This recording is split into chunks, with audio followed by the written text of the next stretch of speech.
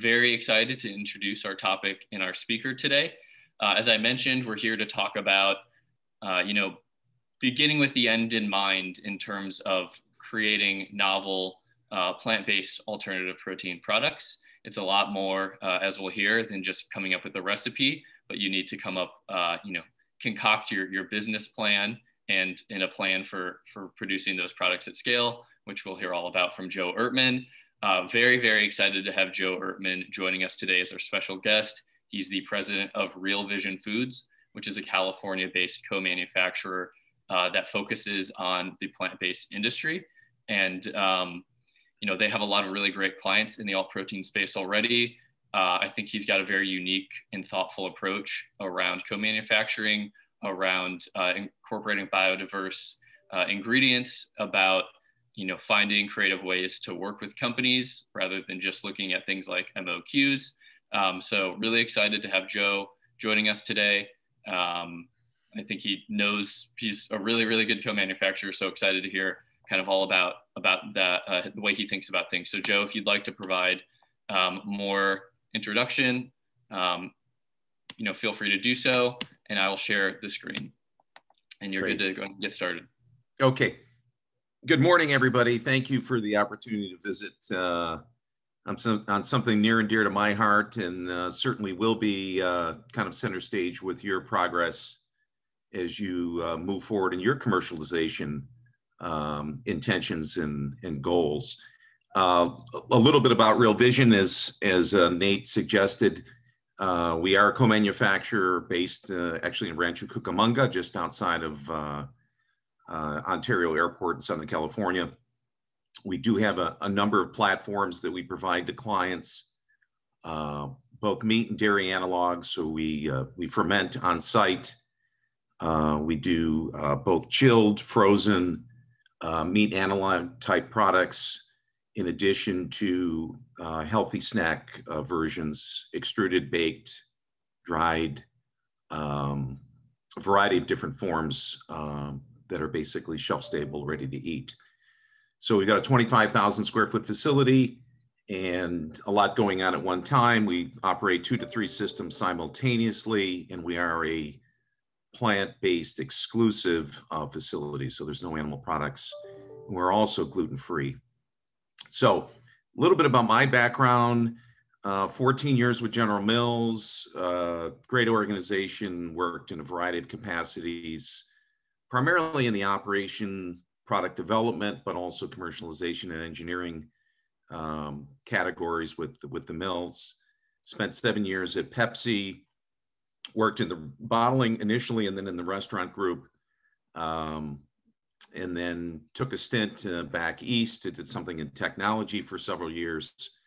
And then I started a company called Sojo Foods based in Seattle, which was a frozen food co-manufacturing facility. And we did, I think over the course of 11 years, nearly 200 SKUs, all of which were frozen. But the co-man and co-pack business has changed in that in yesteryear, it may have been, I need a new flavor, I need a different sauce, I want to substitute a different starch, I want a different cut on the protein. Today we're really dealing with technologies that weren't really explored and exploited 10 to 15 years ago around fermentation and the whole meat analog categories, many of you know, has really expanded in terms of the technology application and the resultant product improvement that showed up in the marketplace. So needless to say, it's a different role today than it was in previous years. It's much more technically involved, and hence equipment, process design, and scaling becomes a bigger challenge because we're really creating a runway that that perhaps hasn't been created before. So a little bit of my background, a little bit of kind of where I've been and kind of how I look at this. So on the next slide, to face reality, we all start somewhere. And I'm sure that little image on the far left is not, in some cases, too far away from where many of you either are or may have been at some point in the process of your food evolution and application to the market. And needless to say, there's a progression that can occur, away from the home lab into more formalized structures and facilities, whether it be an R&D lab, a true bench, or commercialized kitchens, where you start to get some sense of what scaling from a half-pound batch up to a 20-pound batch is going to look like. And then obviously putting that together in some format. And then you get into a plant, not a kitchen, but a plant, where there's utilities, there's steam, there's pressure, there's a lot of moving parts. There's an existing human infrastructure in addition to the asset profile within the facility. And this is the space that I'm really talking about, that we're operating in, is, how do we get to a point where we can scale and achieve the kind of economics and predictability and consistent product quality that consumers are expecting. So progress does come in many forms. It takes many different paths and certainly occurs on different timelines. But needless to say, metaphorically, these images will probably be a little bit of your journey map as you go forward. So as we talk about going forward and keeping the end in mind, I think when I put this together, I wanted to kind of move beyond the tactics and some of the hand-to-hand that's likely in the early stages of a product and an idea's germination and ultimately transformation into something commercial. It goes through a bit of a curve, and I think we're on that curve right now. There's certainly a lot of excitement. There's a lot of technological changes and advancements and progress that really indicates, we're at the very steep sides of that slope, with the advent of AI and much of the work that's been occurring around fermentation and unique proteins and alternative supply chains. That curve could run for a while, and with a slope that's pretty steep. But the reality is that all innovation, and I say hype, runs along this cycle. And I think it's important for all of us, as we engage in a commercialization process, whether it's on the operational side or whether it's on the sales and marketing or distribution side, that at some point the hype, that slope is going to change. And so you're going to need to rely on the core value proposition of the product and the relationship that you've developed with your customer, whether it be a B2B or B2C or what have you. That evolution and that change in your business profile and how the market looks at your innovation is certainly going to reflect shifts in maturity in what they're seeing in your offer. And as I was putting this together this week, it's only perhaps ironic, but also timely. And I pulled a tweet. If you look to the far right, this was from a buy-side analyst at a hedge fund. And they made a comment, there goes Beyond business model, Beyond Meat is what they're referring to here. Impossible is cutting prices by 15%, and that's not the last cut. And so as the markets mature and we move beyond the unique, the novel, the first mover, competition comes about. It's inevitable. And share of stomach is what you're fighting for. So we're not necessarily going to grow the eating occasion where people are going to eat more. So it's got to come from somewhere. And hence, you need to be conscious that competition is there. Pricing that you start with will not likely be the price that you continue with or that you grow with. So knowing that this curve is likely to occur and that you're going to be on it at different points of your own journey, I think it's critical to keep that endpoint or that process in the future in mind as you start to think about scaling and commercialization, et cetera. So what is scaling? Well, I looked in Webster's or something like that, and lots of different definitions of scale. Obviously, there's a zoological one that probably doesn't apply here unless, well, let's just say it probably doesn't apply here.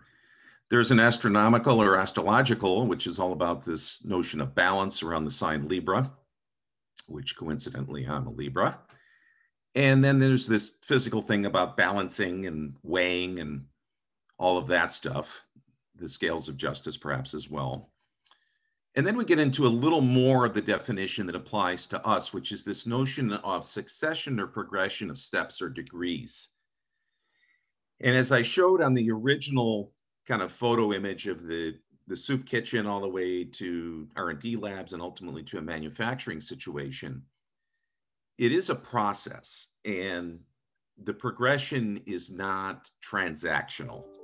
It's something that over time, in some cases it's a shorter time, in some cases it's years, your commercialization and operating profile and platform is going to change to meet the needs ultimately of the product, but certainly for the consumer. So this idea of laying down markers and drawing a line for the purpose of measurement is really inherent in this idea of scaling. And obviously we're scaling up, we're not scaling down. So we want to ascend. And we're getting closer to the idea of what scale means in this business situation. So as I look at scalability, I look at the last paragraph on this page, which really tries to capture the holistic notion of what scaling is about. And it's not just about operations, it's about the whole business. And growing a business and being able to support it and to be able to move with the customer and evolve with the customer and the marketplace and the categories, and to do that in a robust way that skills, documentation, product and process definition are inherent to the way you do things. That's ultimately where scalable businesses are operating. There's SOPs, and there's a rigor to really replicate what's necessary on the product or service side that you may be offering. So again, scaling is just not about cost.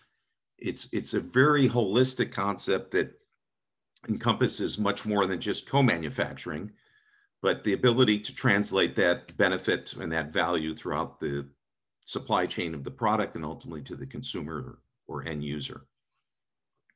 So that's a little bit about scaling. And if you do that, and I kind of threw a little image in here. This is Williams from the Boston Red Sox from yesteryear. They did a lot of studies about his batting average, which I think his lifetime batting average was over 400%, over 400%. He really looked at a sweet spot, and he knew where he was going to hit. And obviously, if you're a pitcher, you don't want to be throwing in those sweet spots, but he knew what his probabilities were, and that's what he went after. And scaling is a lot about improving your probabilities to hit and hit it big. So the next slide I wanted to capture is a little bit, again, these are questions. So I'm not here to be prescriptive or necessarily explicit on everything. I'm really here to kind of prompt some questions within yourselves as well as your organizations. And these are questions that really are derived from experiences that I've had with a number of clients over the years, and I've been doing this for certainly more than a couple. And I think it's important that some of these questions get thought through and flushed out. And when I look at bringing on a prospective client, these are the kinds of things that I really want to understand and see if they understand. Because to me, it's foundational to whether the business is going to be viable. So the first one is what's the business you're in? You know, is it a product and or a service? In some cases, products are also going to be bundled with services as we evolve into a more digital marketplace and consuming place. Is it B2B? Are you an ingredient supplier? Are you selling to other manufacturers? Are you selling to other providers? excuse me, is it a private or branded consumer offering? Are you dealing direct to the consumer, going through conventional retail and club channels? Or are you really just about the technology? Are you holding the process technology and you're basically licensing? Are you saying, I've got something, you can use it a variety of different ways?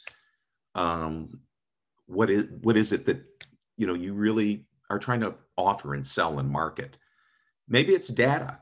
Maybe you've got a reservoir of data that you're compiling and using and ultimately bundling and packaging for sale.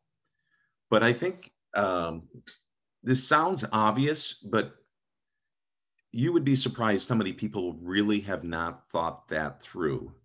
And in many cases, they've kind of shortchanged themselves because their product may have more capability and more marketplace than they even recognize. On the other hand, you can't be everything to everybody. So there's a clear sensitivity here to also being focused. But what's important is what business you're going to be in and what you're going to try to do. The next one is really about this notion of innovation, which is used. Innovation is like the word "the." It seems to be apparent in every conversation around food and in many cases around technology. There are established categories in the food space, as we all know. People are eating food today. We're coming out with something new, something different. Is it really relevant? Is it differentiated? And really, does it provide value to the category? Does it really bring something to the category that's disruptive? Or is it simply substitution?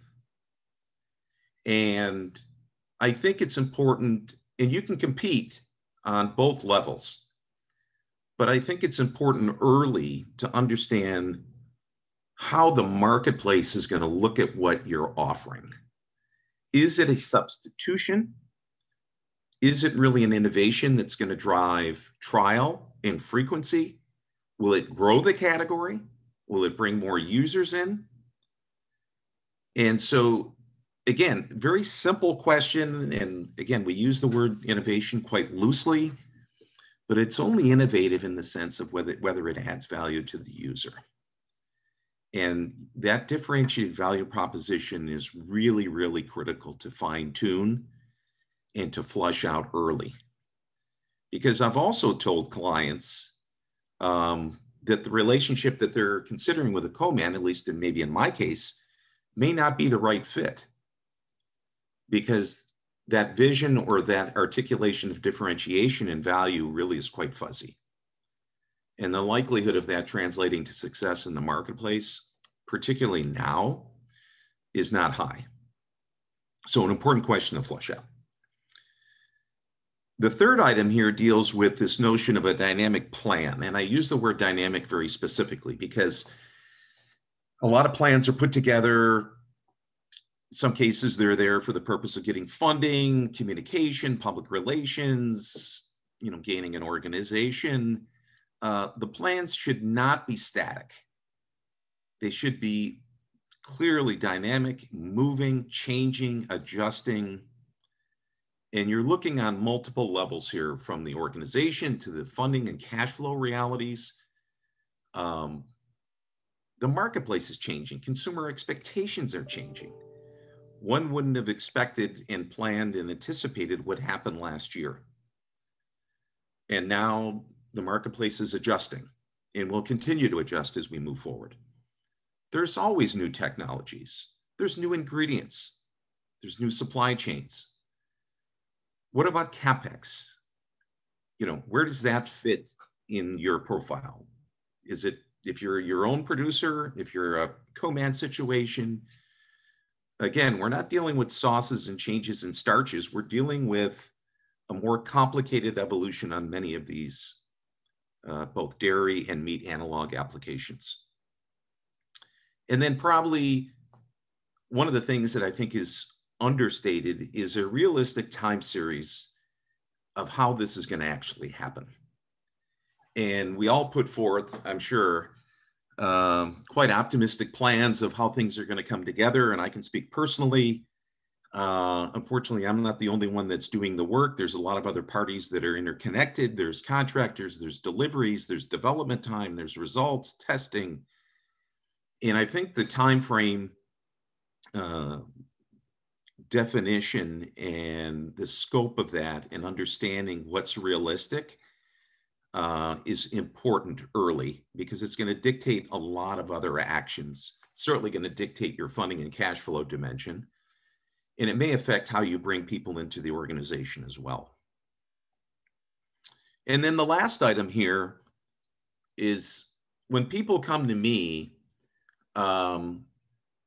they really haven't dug deep into what's going on with the formulation, what's going on with their processing of their proposed product. They're not looking at it necessarily analytically.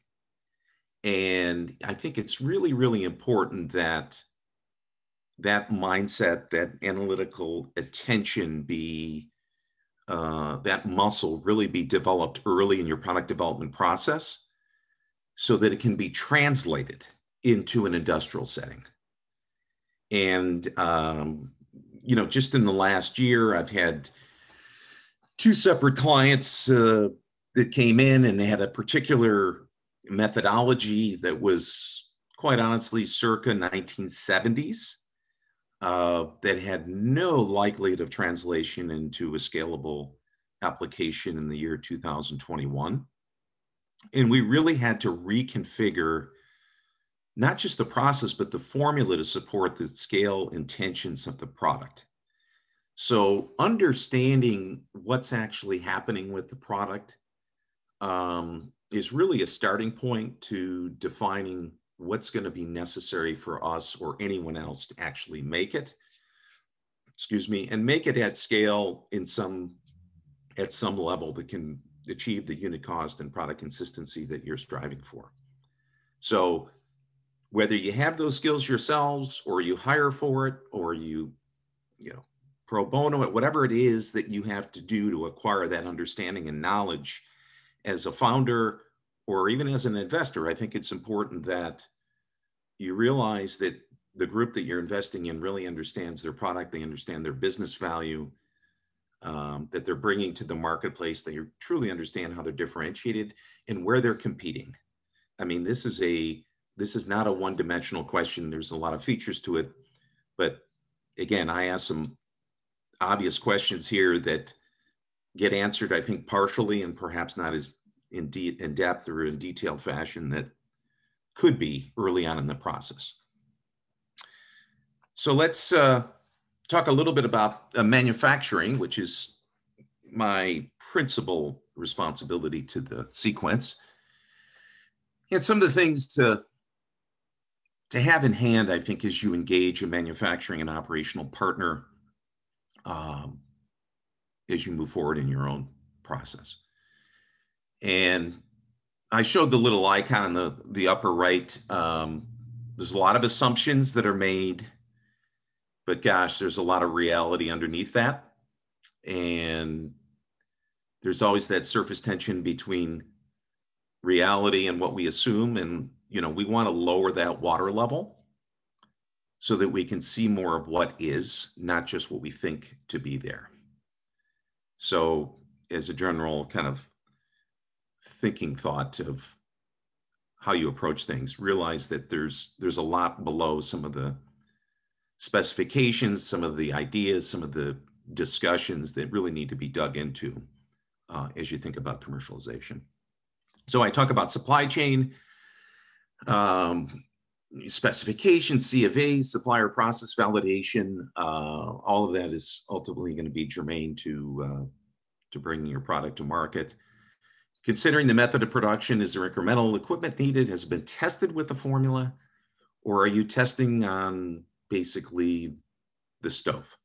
Have you taken parts of your process and run it through a particular type of equipment? Maybe it's an emulsifier, maybe it's a deaerator.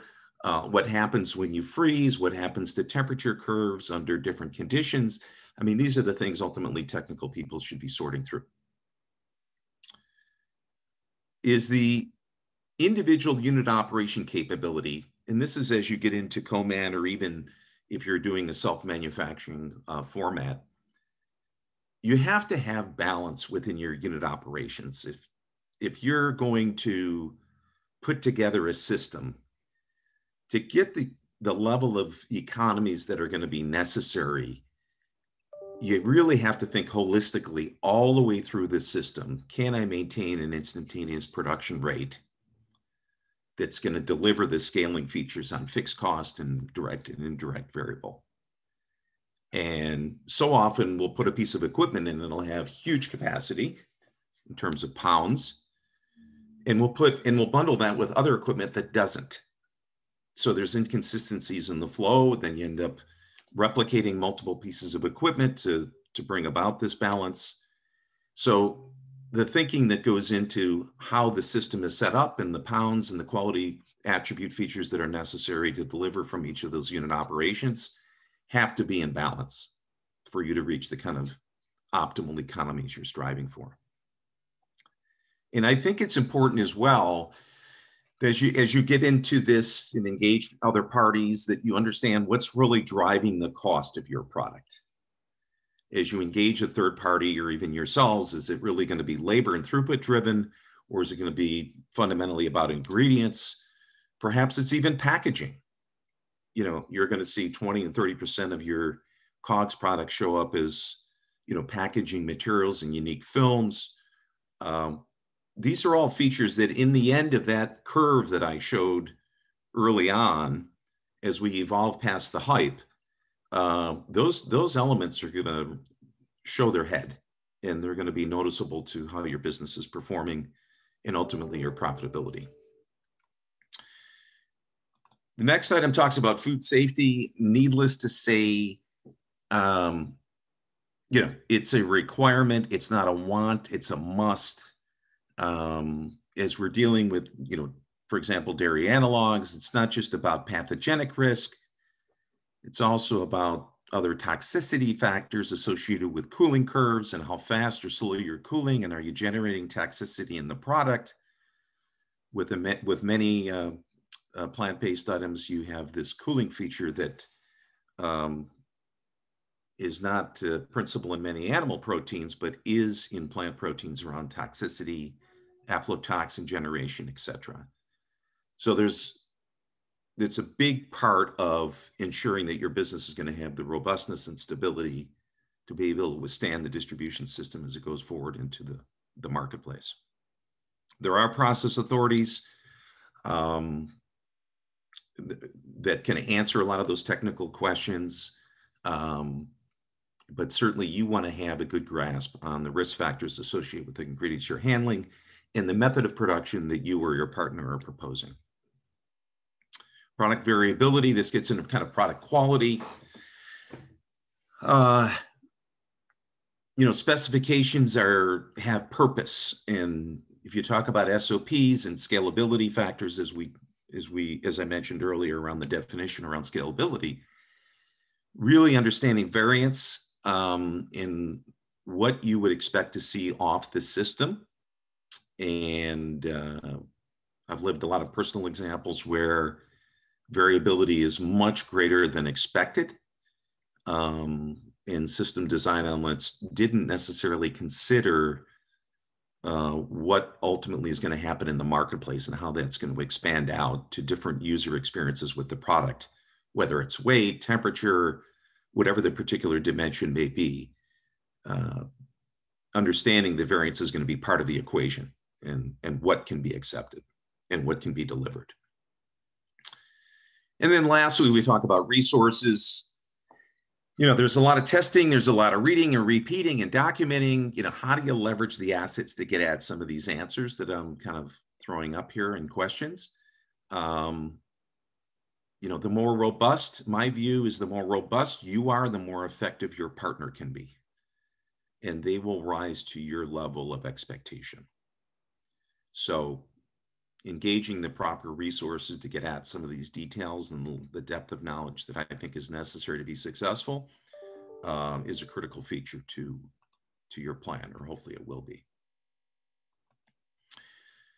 Some considerations on a client co-man relationship. Obviously, what are the physical plant capabilities? What are the product process platforms and utility capacities? What are the products that they make today? Do they make like products, or is this taking on a new venture, a new system, a new technology? Allergens, needless to say, it's important to know what people are bringing in the plant, what their expectations are. We happen to be a gluten-free facility. You know, I've operated facilities that we've made gluten-free products, but we've also had gluten in the facility. That's not what we do today. We've just taken that off the risk table. But certainly if you've got, you know, dust and flowers and so forth in the building, eventually that finds its way into your product if you're a gluten-free type product. So understanding the allergen profile of the facility is important. Third-party auditing, again, that's a must. And there's a lot of, you know, certainly a lot of literature and what's involved with that process. The one thing I would mention here as well is around who does the development of the plant systems. Is it plant personnel? Is it a consultant? Is it somebody that comes in once a week? You really want to see a partner that has that expertise in-house. This is, again, a living, breathing system that changes over time. It's not something where a seagull comes in and drops and takes off via consultant. I really feel strongly about having expertise grounded, focused toward the system, toward the product. And so asking questions about who's developing their quality and food safety systems, I think is important in your evaluation for co-man partners. Organization, who does what, background, roles on the team. I think that's also indicative of what priorities are for the organization and how that fits what you want to do with your products. Regulatory status, there's a lot of different, believe it or not, there's a lot of different regulatory elements. Obviously, FDA food is the lion's share of what we're probably speaking of here, but there's also over-the-counter applications, supplement, and even EPA, which is kind of a non-food category. But it's important to understand what regulatory status they have in the facility and how they manage that. Is there product commercialization history with new technologies and process applications? Have they done these kinds of things before? Important to take a look and understand their history.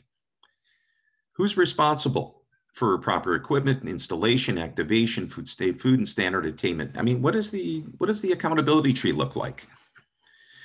You know, many co-mans are smaller and, you know, resources are finite, and it doesn't mean you can't multi-process, but it's very, very important to have accountability established because ultimately it's going to be in their hands for your product.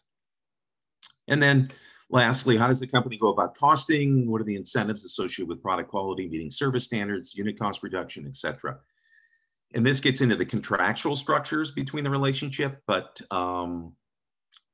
I think, you know, one of the conversations that I always await is, how do you cost a product? How do you allocate overhead? You know, how does minimum order quantities factor into that? What about upside? Are you full suite? Do you handle purchasing? Do you carry inventory? How do we account for working capital, time changes, et cetera? So again, these are some of the questions that one would, you know, contemplate, engage with a potential co-man. So lastly, you know, the future is truly here. It's right now. And we have the ability, I think, to participate and develop a food system that can be and demonstrate sustainability and provide economic accessibility for all of us. It's not about the 11% that are buying premium products. It's about it really altering the landscape and providing a scalable solution to all of us. And in some part, that's probably your reason for being, and that's why you're on the call today. So little adage here from the past, quite distant past, it's a lot of things are going to happen, and it's certainly going to feel uncomfortable and challenging at times, but how you react is really what matters going forward. So let me know how I can help. We can open it up for questions. Appreciate your attention so far. Thank you.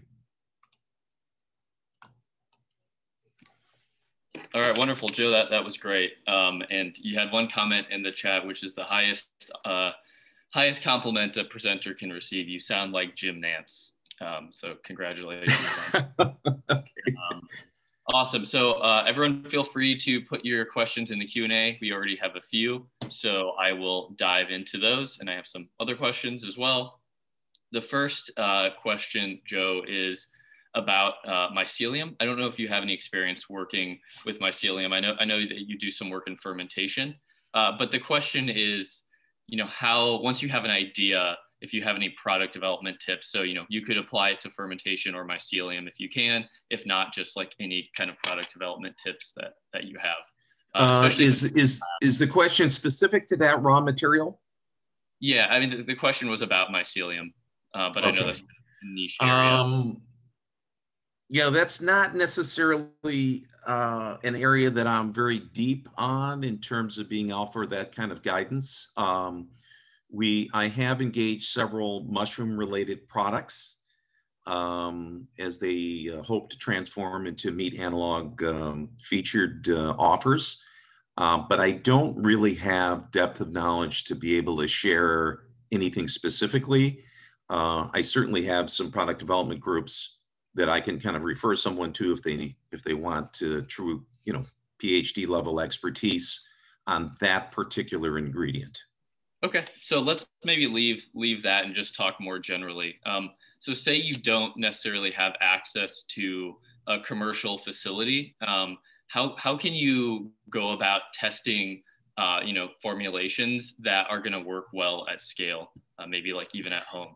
Yeah, there's a fair amount. If you look in the university systems, wherever you may be, we've got Cal Poly here, we've got Chapman University in Southern California, we've got University of California at Pomona. A number of them have some basic food processing function equipment within their food science arena. And in many cases, you can actually rent by the hour, by the day, and you can engage either graduate students or in some cases professors on how to utilize some of this equipment for your particular application. You can at least start an engagement with some technical resources that are going to offer you, call it 0 to 6 on the scale of 1 to 10 to get moving. And perhaps see some functionality out of different options that they may provide within their facility. You always can go to the quite pricey product development centers that exist all over the place, and it's a commercial enterprise. They will tend to develop a pretty significant scope, and you're looking at 5 figures really to get something moving at that level. But there is a lot within IFT, International Food Technologists Association, in terms of referrals. I think the universities have physical assets that you can utilize as well. And I wouldn't be afraid as well to talk to potential co-mans about what they can do on a small scale, purely as a product development scope, to do it in a cost-effective way. Okay, thank you. And we had another question, and I think you might have just kind of answered it, but if there's anything else to add. So say you need food science expertise and you're early on, any of those or any additional kind of sources for that kind of expertise you would recommend, or are there any that you think are maybe the best generally? Well, in the plant-based space, it's interesting in IFT, which is the largest, I think, food technologist or product development, trade organization in the world. They're based in Chicago. They have a very large database. Their membership fee is very nominal. It's a great intro into accessing those type of skills within the community. As you get into the more sophisticated fermentation and analog type work, that's going to reside in some specific companies or specific individual consultants that may have done work in that area in the past, or some of the product development houses that exist nationwide. If it's very, very specific and tends to be, detailed and more recent in terms of technology adoption around fermentation, for example, those are going to be a little bit more specific and will be a smaller audience to access for resources. But IFT is a very cost-effective way to get into that ecosphere. Okay, great, thank you. Next question here is, have you noticed any kind of common threads among your most successful companies that you work with? The most immediate, it's almost kind of a visceral reaction to that question is yes. And it's the awareness, the consciousness, and the commitment to think about the end state at the beginning, and to not be enthralled with the idea, but really to fast forward oneself into the commercial realities of selling, marketing, and repeat selling your product in the marketplace. And I don't think enough founders really understand or appreciate what that means. But the marketplace is pretty brutal. And as Beyond Meat and some of these other even large public companies are certainly learning, things change, value propositions shift, and you have to be ready and anticipatory for the likelihood of a different arena come 1 to 2 years down the road. And I think, and I have a client right now, and I was just on a live, commercialization activity yesterday, and he was thinking about the cost of manufacturing. And this is virtually day one. And he was thinking about, if I mill using this method versus that method, what's the total cost effect from an operational perspective, from a yield perspective, from a sanitation perspective? He's thinking in those terms. That tells me that he's conscious about where he's going to be in the market on price and how to manage expectations and deliverance of value against that. So that probably is the most important feature that I look at when I look at a new candidate or a new prospective customer, is that they're really thinking down the road. And secondarily, do they have the technical depth and competence, or do they know how to access it, or a plan of access to guide them in these early stages of commercialization? That's what I would say. Yeah, thank you. So, there's a lot of companies that are early on trying to get co-manufacturers to work with them. So from your perspective, what do you, maybe things that we haven't already discussed, but are there any specific things that you look for when evaluating whether you want to, undertake that relationship? Yeah, I think, as I mentioned on some of the early questions in the presentation, if someone's asking me in the first hour of the meeting, what's your MOQ? That's not the topic that I'm dealing with here.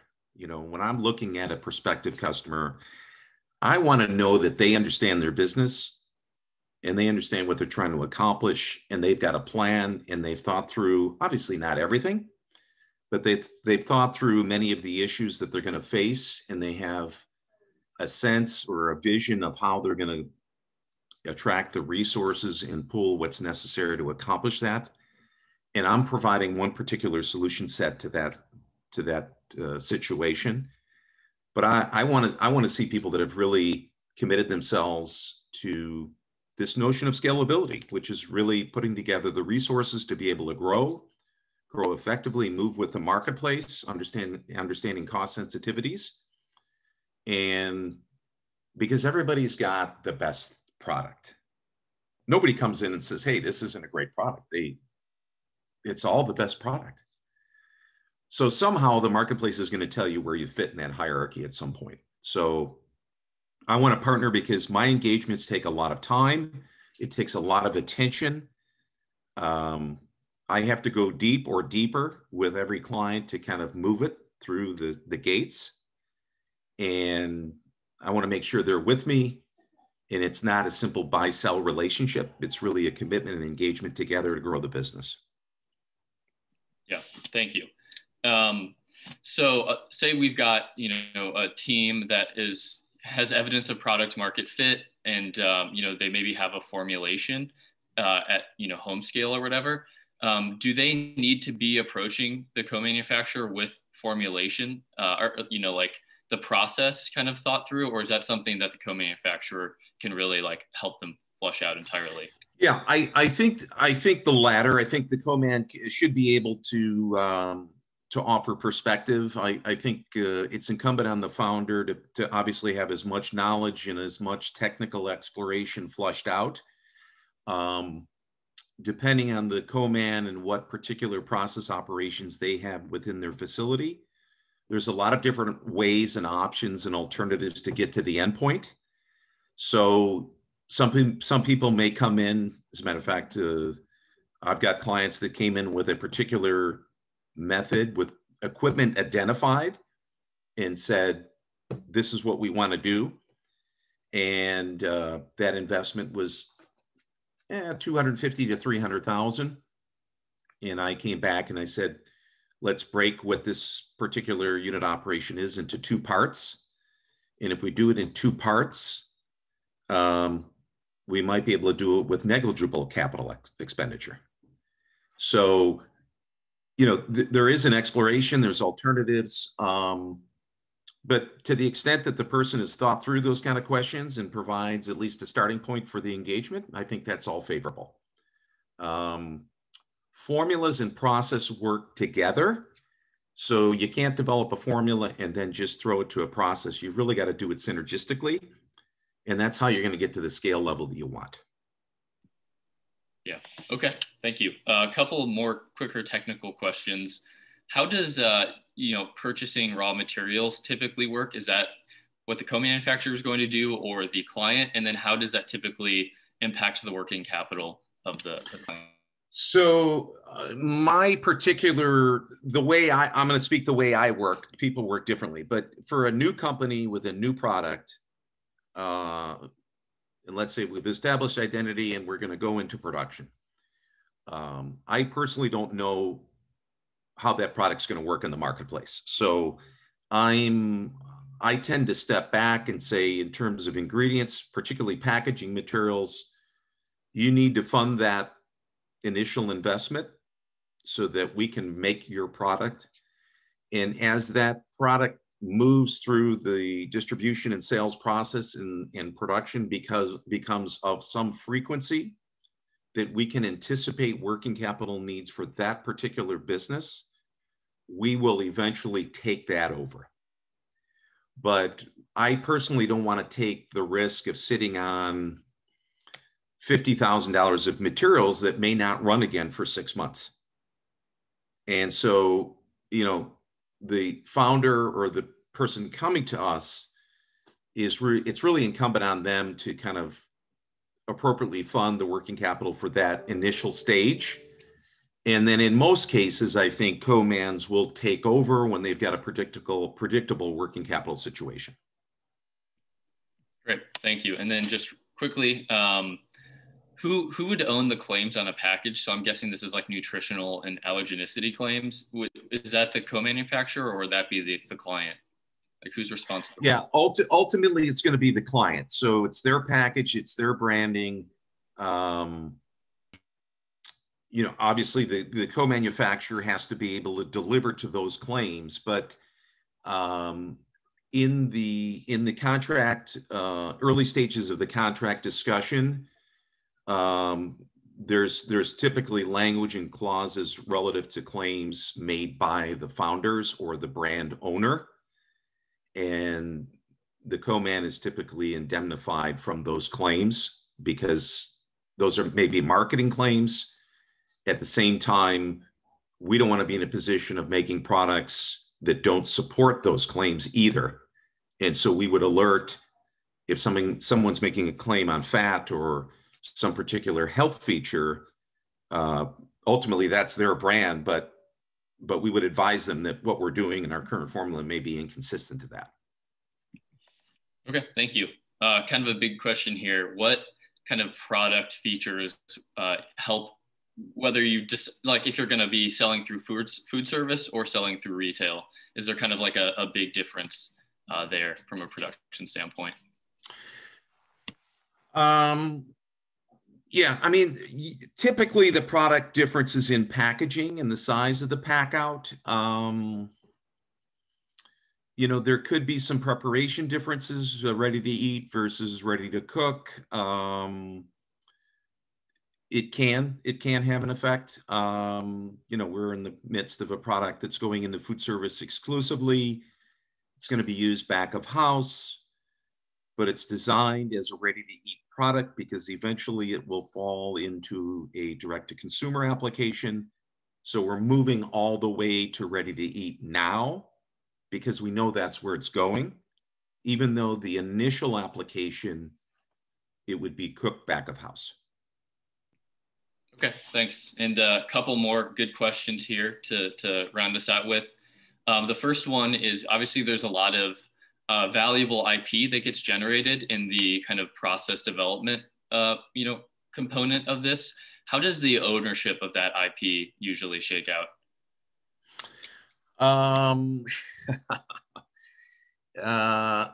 Well, it's a matter of what's negotiated in the contract. And I don't think there's one answer to that. I've seen it reside on both sides of the ledger where the brand owner feels that any improvement that may be accrued within the development and scalability process or the ongoing production process accrues to the brand owner. There may be cases where the co-man says, hey, listen, that's my technology. And as long as you're producing with me, you're free to use it. If you choose to produce it somewhere else, then I don't want somebody learning on my back. So there's a negotiation that occurs to hopefully protect both parties for the efforts put forth in that gray area around IP. Okay, thank you.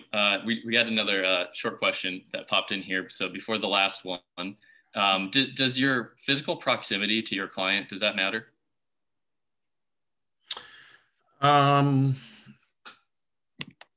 That's an interesting question.